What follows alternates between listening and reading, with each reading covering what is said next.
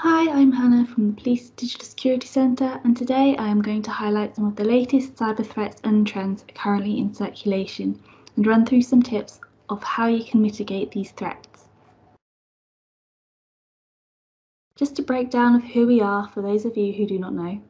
The Police Digital Security Centre is a not-for-profit organisation owned by the Police Crime Prevention Initiatives, working in partnership with government, academia, law enforcement and industry. Our aim is to help small to medium-sized businesses reduce their risk to cybercrime and fraud by changing the notion that cybersecurity has to be complicated. Many cyber threats can be avoided by taking a few simple steps that are cost-effective solutions and even free. You can even use these skills at home. We can all play our part in keeping our working environment safe. All of our advice is in line with the government's National Cybersecurity Centre.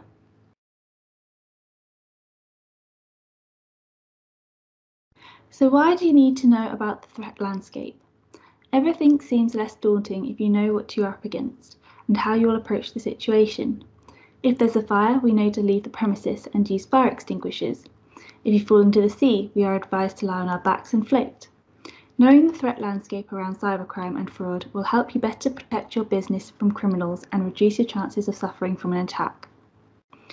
It will also help you to develop your incident response plan, should you fall victim. At the very least, sound preparation will potentially reduce the impact of an attack. Cybercriminals act fast, and cyber attacks can rapidly advance, so you need to also act quickly in response. An incident response plan helps you make informed, timely decisions so you can stay organised and in control during a pressured situation, therefore recovering quickly from an incident and allowing you to get back to business as usual. I won't go into too much detail about incident response plans today, but our leaflet here provides essential must-haves to include in your plan and can be found on our website. But I will point out the first recommendation on the leaflet, and that is prioritise. Assess the type and severity of the attack. Where does it classify on a critical to low risk register? Find out the top threats to your business and envisage how the attack will play out from identifying the attack to recovery. Knowing the latest cyber threats will help form the foundations of your plan.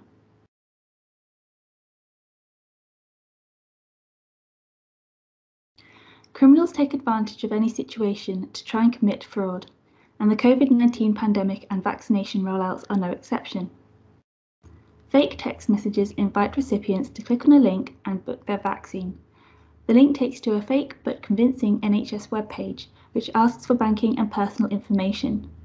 Another smishing message, as fake text messages are known, asks for a yes or no text response back, which results in a charge to your phone bill. Also look out for fake COVID passes for sale online and through social media.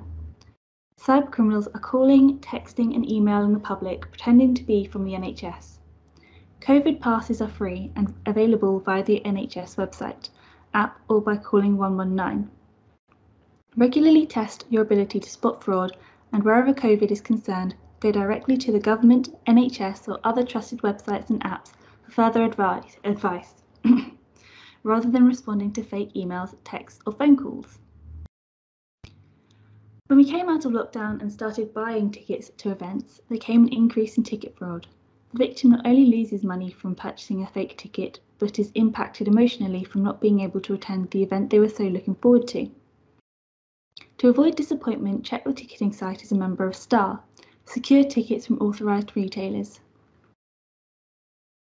Our furry companions even became a subject for fraud. With many of us looking for a pet, fraudsters have been advertising pets that don't exist. The victim puts down a deposit and never receives the pet. Again, there are financial and emotional impacts from this. Make sure to visit your pet in person or at least video call with your pet so you know it exists. Look to buy from an assured breeder so you feel confident in your purchase, or adopt from a reputable rescue centre. One key trend all businesses should look out for is supply chain fraud. Criminals will pretend to be in the supply chain to gain access to the systems of large corporations. Attacking the supply chain allows them to bypass high-end security solutions that larger organisations adopt. Criminals might copy a business email address domain to appear authentic or take over an email account so emails are sent directly from a genuine source to their target. Use DMARC to protect your domain from being copied so only authorized users are sending emails from your organization.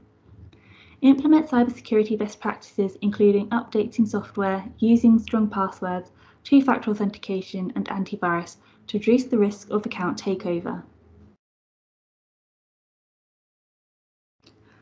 Next week, look out for too good to be true offers and fake products during the Black Friday and Cyber Monday sales. Although this leaflet was produced last year, the messaging remains the same. Double-check the website URL to make sure it's not a copy of a legitimate website. Cybercriminals will make small changes to make the web address look genuine. For example, for PDSC.com, they might change the O to a 0, which might get overlooked. Don't click on links embedded within online advertisements, even when the advert is on social media, as you could be taken to a fake web page or the product doesn't exist. Search for the product or website directly and do some research beforehand to ensure it is genuine. Look for the locked padlock in the left of the browser bar, and the web address should start with HTTPS. Any information submitted to the website, such as a form of financial details, will be encrypted so cybercriminals cannot capture your information. Keep in mind this does not indicate the website is genuine. Cybercriminals can just as easily set up a secure website. This just means your information remains secure whilst being sent to the criminal. Don't give any more information than you need to make a purchase, so online data stored about you remains minimal. Use a credit card or third-party payment system like PayPal to make a purchase rather than a direct bank transfer, as your money is better protected from fraud. Don't make purchases on insecure Wi-Fi, such as public Wi-Fi, as cybercriminals can capture information as it travels across the network.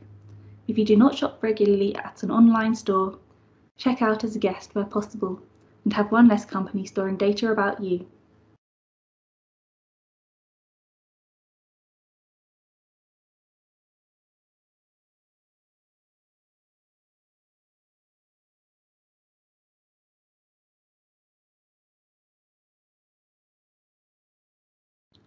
Ransomware is a malware that locks a device or filing system from legitimate user access and demands a sum of money to be paid for its release. Criminals are even locking users out of online accounts, including social media. You should endeavour to not pay the ransom in response, as there is no guarantee your data will be released, and you'll be funding criminal activity. So having data backups available will take the pressure off of paying the ransom by default, and you can continue with business whilst actioning your incident response plan. It is in your incident response plan where you can include the exceptional circumstances when paying the ransom is necessary and justify this decision. However, we would rather you didn't fall for ransomware in the first instance, and as with any malware, cybersecurity best practices, including updating software, enabling firewall, having the latest version of anti-malware, and awareness training of social engineering techniques, will greatly prevent you from suffering from such an attack. Strong passwords and two-factor authentication will reduce the risk of account takeover. Routine backups will help you to recover quickly from an incident. Consider the data essential to running the business and how long you can afford to be without the data to help you form a backup strategy. Be sure you are not accidentally backing up the malware-infected files, as you will reinfect clean systems and become stuck in an attack loop. Ransomware has evolved to seek out and infect backups first before you are made aware of its presence. Store backups off the network to keep them safe. Regularly restore your backups to ensure they are fit for purpose. You do not want them to be unavailable at a critical time. The future of ransomware is prevalent and has potential to have real-world impacts that disrupt our lives. The WannaCry ransomware attack on the NHS is an example of how disruptive this attack can be, bringing hospitals and GP surgeries to a standstill. This ransomware didn't target the NHS, but exploited a specific Microsoft software vulnerability in an outdated software system.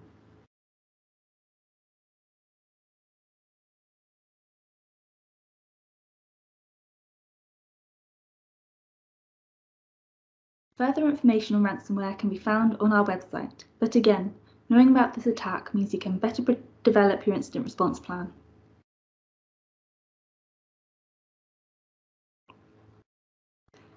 Here is a list of common attacks. This can be found on our website, but to summarise each type of attack, a data breach includes lost or stolen devices or hard copy documents, unauthorised access or extraction of data from the network. Denial of service is typically a flood of traffic taking down a website, can apply to phone lines, other web-facing systems, and in some cases, internal systems. Insider is a malicious or accidental action by an employee which causes a security incident. Falling for a phishing email or actively stealing data for a competitor are a couple of examples. Phishing we talk about a lot, which are fake emails asking the recipient to action a request. Malicious code is a malware infection on the network, including ransomware. Targeted attacks is an attack specifically targeted at the business, usually by a sophisticated attacker. Unauthorized access to systems, accounts, data by unauthorized person, internal or external to the business. For example, access to someone's emails or account.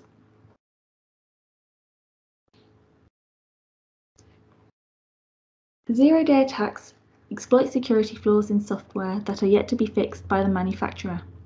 This is why it is crucial to patch the software as soon as an update is released, to reduce the window of opportunity cybercriminals have to take advantage of the security flaw.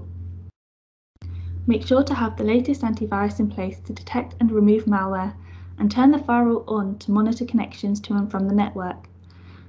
The firewall will block any connections that are unauthorized.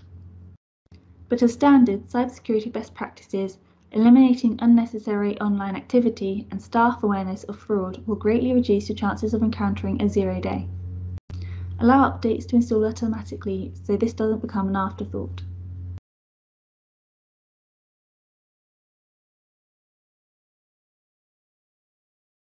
Our Sign Up to the Latest Threat Alerts leaflet lists reputable sources you can use to stay in the loop of the latest fraud, software vulnerabilities and cyber threats. CISP, or Cybersecurity Information Sharing Platform, run by the NCSC, is a bit like a chat room where organisations and IT experts can share updates on fraud, the latest threats and current cyber trends that they have encountered. If you need a sponsor, reach out to us. The NCSC also offers a weekly threat report which highlights key threats seen each week and provides advice on how to stay safe. The latest report talks of the US stock trading platform Robinhood data breach, compromising personal information of more than 7 million of its customers. This platform is only available in the US. Virtual private networks are an increasing target for attacks. Make sure to update, or patch as it is known, your software and use multi-factor or two-factor authentication, as it is also referred, on your accounts that access VPN services. Include this threat in your incident response plan. Guidance on VPNs can be found on the NCSC website. Action Fraud has a newsroom and is our national reporting body. They issue guidance based on the most common fraud trends. The latest article talks of payment diversion fraud, particularly towards house buyers and businesses. This involves criminals impersonating others, creating or amending invoices and diverting payments to bank accounts under their own control. There are particular annual spikes in this fraud when businesses reach the end of their financial year.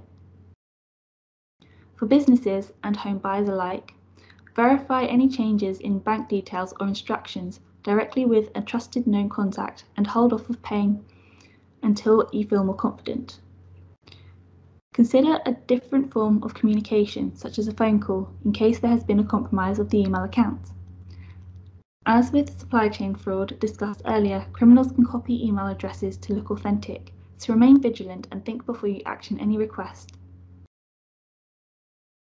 Educate your elderly loved ones about courier fraud. When victims receive a phone call from a criminal who is pretending to be a police officer or bank official.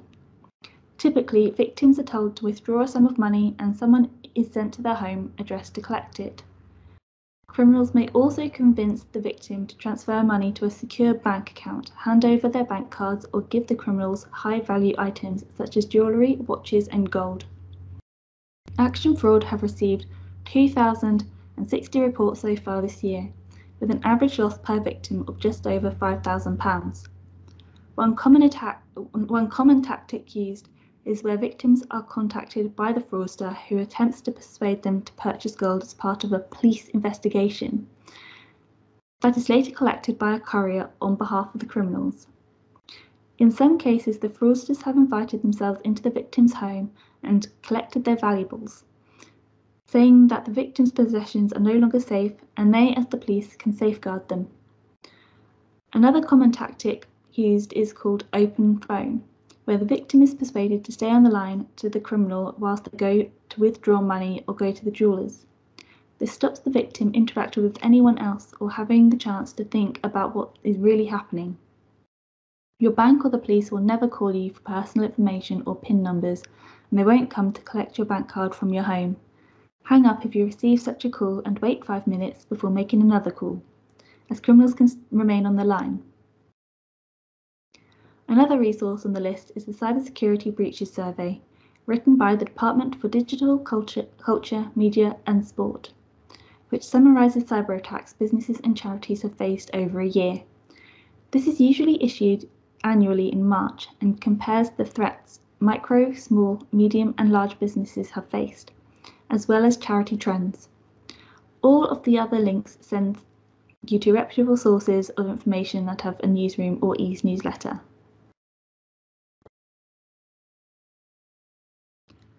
In summary, knowing the threats your business is exposed to is a vital part of being proactive in securing your business. Prevention is preferable, but in the event you do fall victim, be prepared with an incident response plan. Review this regularly to make sure it will be fit for purpose and will protect against the latest cyber threats.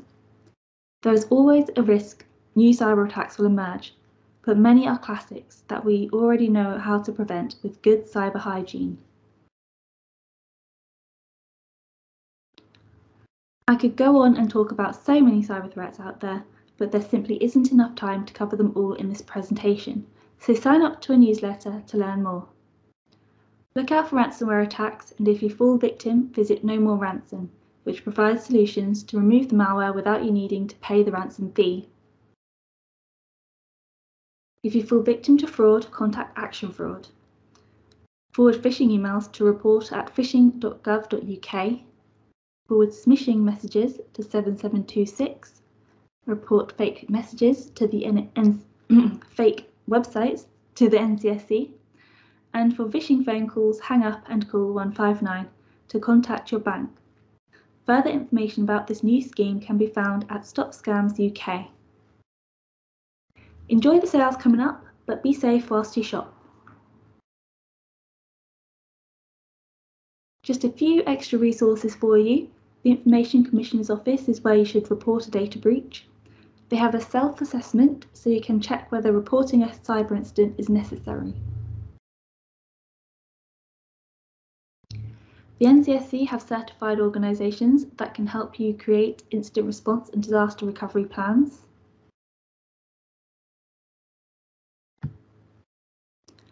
Our website at PDSC.com has free resources for you to use and share.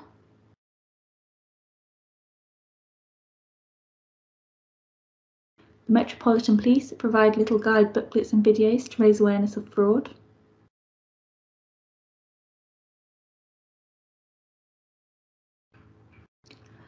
Police Cyber Alarm is a tool to help organisations understand and monitor malicious cyber activity, and is also free.